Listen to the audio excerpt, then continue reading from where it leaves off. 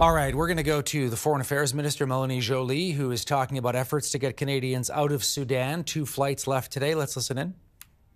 Around 800 people that have raised their hands to be supported by Global Affairs, by our diplomats helping out. Some need help to leave by land, and some need help to leave by air. At this point, more than 200 Canadians have left Sudan and are now in safe third countries. We've negotiated safe passage with many countries already, with Egypt, with Ethiopia, and with Kenya. And this morning, I was able to reach a deal with Chad to make sure that there would be a safe passage with Chad for our Canadians. May they be dual nationals, because a Canadian is a Canadian is a Canadian. Now, there are 2 Canadian flights that left Sudan this morning. We'll have more to say later today as they are right now transiting, and we'll have more information to give you about the manifests, about who is on the flight. And we are looking at other options in the coming days. Now, our main preoccupation in terms of operation at this point is to make sure that the ceasefire, which is technically ending tonight, is extended. So we're reaching out to many countries, and I'm reaching out to many of my counterparts to get updates about the negotiations and to make sure that that is the case, and we hope for the best. So I'm here to answer your question. So you know, this is our utmost priority, and our goal is to make sure that Canadians are safe, and for those who want to leave Sudan, that they have options to be able to take a decision. So I'll do it in French, and then I can answer your questions, okay? Donc, présentement, il y a environ 130 personnes qui There are currently about 130 people working at Global Affairs Canada, offering services 24/7. There are currently about 1,700 people that have registered with our system.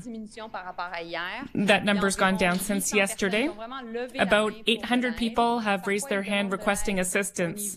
Sometimes they're asking assistance to leave by air transport, but many of them are seeking ground transportation because not everyone is in the capital in Khartoum. People are spread out across the territory in Sudan. So far, there are over 200 people who have left Sudan. And we've negotiated safe passage with several countries, including Egypt, Kenya. This morning it was Chad, but before Egypt, Kenya. I know it's not Chad. You're telling me Chad? Yes, it's Ethiopia. Sorry about that. Kenya, and then this morning, Chad. The objective now is to give Canadians options and aid in international efforts to ensure that Canadians have access to air transport. This has been going on since the beginning of the conflict. So far, 2 flights have landed in Sudan and picked up Canadians this morning. I'll have more information later this afternoon because these flights are currently in transit. At that time, I'll also be able to provide more information on the manifests, for example, who is on those flights. Know that we are part of an international cooperation effort. We are taking Canadians, but we're also taking citizens from other countries, just as those countries have taken some of our Canadian citizens. We're currently looking to other options over the next few days. Right now, my biggest concern is to extend the ceasefire that is supposed to end tonight and continue diplomatic negotiations to extend that ceasefire. I'm in touch with my counterparts to see where those negotiations are. Standard practice for the Liberal cabinet to not read emails?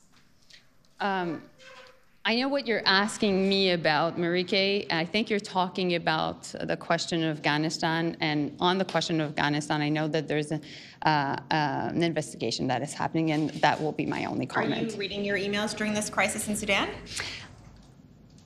I'm reading texts and emails, and I'm reaching out to my colleagues. But right now, my goal is to make sure that Canadians are getting out of Sudan. If basically they want to, they need to be able to have access to options. And on Sudan, can you explain why you're not using C-17s, which are much bigger than the planes that you're using right now? So there are some technical issues with the airport that we're dealing with. CAF members could really answer more of your questions, and definitely Minister Annan, but clearly we've been able to make sure that there would be a good coordination with other countries, as this is a very difficult situation. The airport of Khartoum, which is the biggest airport, is not an option because the airway is not open. There are lots of waste on it. It is extremely dangerous. So what we're dealing with is an air base which is 20 kilometers out of Khartoum, which has a shorter runway. There's a shorter runway. Juste pour être d'abord, on n'est pas en mesure de dire combien il y a de personnes sur You're not chacun able des to say avions. how many people on each of the planes, is that right? We'll have that information by the end of today. If there is no ceasefire, no extension of the ceasefire, how will you be able to get Canadians out? Will you still try and do it? We will make decisions based on security considerations and the ability to be able to land at the airport that I mentioned. But we are looking into several options. As you know, Canada has 2 ships in the region, and there are coordination efforts taking place out of the port of Sudan with the UK that have a strong presence there. And so I know that the Minister of Defense is looking into several options. It's more than at the beginning of the week. Do you plan to increase the crisis resources assigned? It was between 80 and 130 from the beginning, but now since 2 flights have left Sudan, then we know that there are many people. The most important thing is that people can access information and can make an informed decision. As you know, the situation in Sudan before this was qualified by Antonio Guterres as the most dangerous place in the world. So under the circumstances, we are acting with diligence, but we know we need to make efforts to get Canadians out in these difficult times. It seems like it keeps happening, that places in the world fall into chaos, and then we have to scramble to get our people out when there have been warnings that the chaos was coming. This is not just a one-off now, it's happening multiple times. Well, first and foremost, I will push back on the fact that we were warned that this was happening, in the sense that there are many hotspots in the world, and there are many hotspots, particularly in Africa. I was at the G7 with all my counterparts when this started. I was in Nagano, Japan, and we all started working together. And we've been at this since day one, working with other countries to find a place, to do an airlift, to secure that place, to make sure that we would be working together. That's why Germany, the UK, France have been taking some of our nationals. We're taking some of their nationals together as we speak as well. And, you know, at the end of the day, I'm not into Monday morning quarterbacking. My job is to get Canadians outside of Sudan, and we will make sure that that's the case. Minister, we've been speaking with people who have family there on the ground. Like many, they've been experiencing this issue of getting to the airfield, getting onto the airplanes or whatever. But now we're hearing reports from some family that once they've boarded the plane, they've then been told there's too many people on board and they've had to leave. Get off the plane. Have you heard any reports of that? No, I haven't had any reports of that. I'm sorry, but that's not the information I've got. Our goal is to make sure that people have options when they decide to come and take an airlift, that they're able to get to a safe third country.